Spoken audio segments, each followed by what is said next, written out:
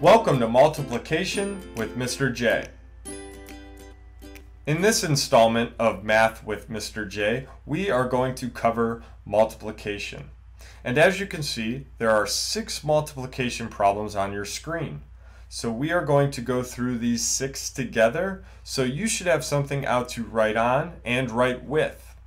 Now, as we're going through the problems, if at any point you feel confident and you want to try some on your own, feel free to press pause, solve those problems, and when you're ready, press play. That way you can check your answers with mine as I go through the problems. If you want to go through all 6 with me, that works too.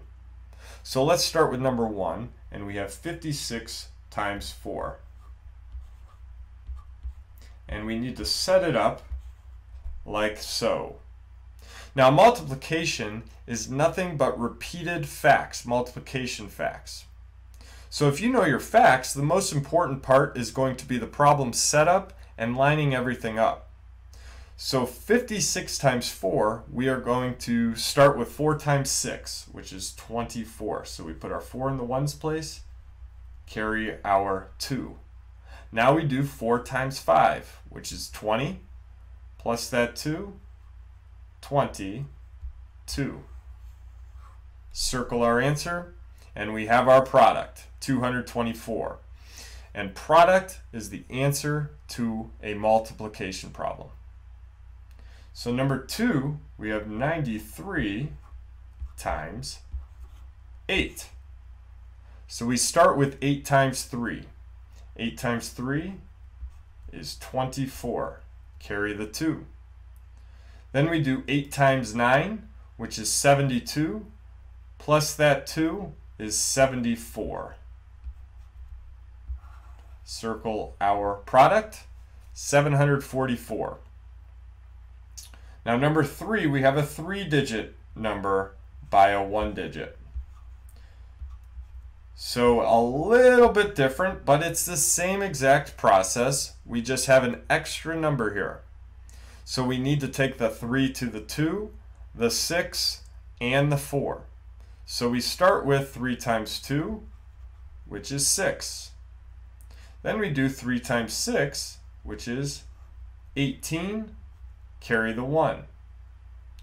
Next, we do 3 times 4, which is 12, plus that 1 is 13. So our product is 1,386. Number 4 here, we have 692 times 7. So we need to take the 7 to the 2, the 9, and the 6. So let's start with 7 times 2, which is 14. 7 times 9 is 63, plus that 1 is 64. Now we have 7 times 6, which is 42, plus that 6 is 48. So 4,844. Number 5, we have a 2-digit by 2-digit. So we set it up as 23 times 16. Now this one's going to be a little different than the previous 4 because we have 2 digits that we're multiplying by. So we first need to start by multiplying the 6 times 3 and then 6 times 2. So it's the same exact stuff we've been doing. So 6 times 3 is 18. Carry the 1. 6 times 2 is 12, plus that 1 is 13. This is not our answer. We're not quite done yet. That's part of our answer, but not quite done. We're done with the 6 though, so I like crossing it off. It shows we're done. And we are also done with this 1 that we carried. So I like to cross that off so we don't get confused later if we have other numbers up there. Now the next step is very, very important. This 1 right here that I'm underlining, that is in the tens place. It is worth 10. So we need a 0 here to make it so we are multiplying that 23 up top by 10. It's pushing everything to the right place value when we take the 1 to the 3 and then the 2. So we start here by doing 1 times 3, which is 3.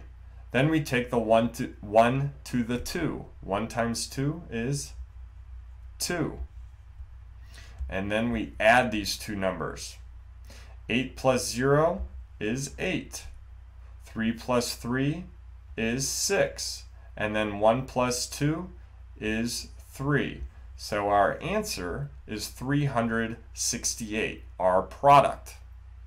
Now these two numbers that we added together, these are called partial products. And we add them together to get our product. So let's do number 6, another 2 by 2. And I'm going to come over here to the side where I have more room. So I have 76 times 54. So I need to start by taking my 4 to the 6 and 4 to the 7. 4 times 6 is 24. Carry the 2. 4 times 7 is 28. Plus 2 is 30. I'm done with this 4, and I'm done with this 2. This 5 now is worth 50. It's in the tens place. So I need a 0 here. Then I do 5 times 6, which is 30.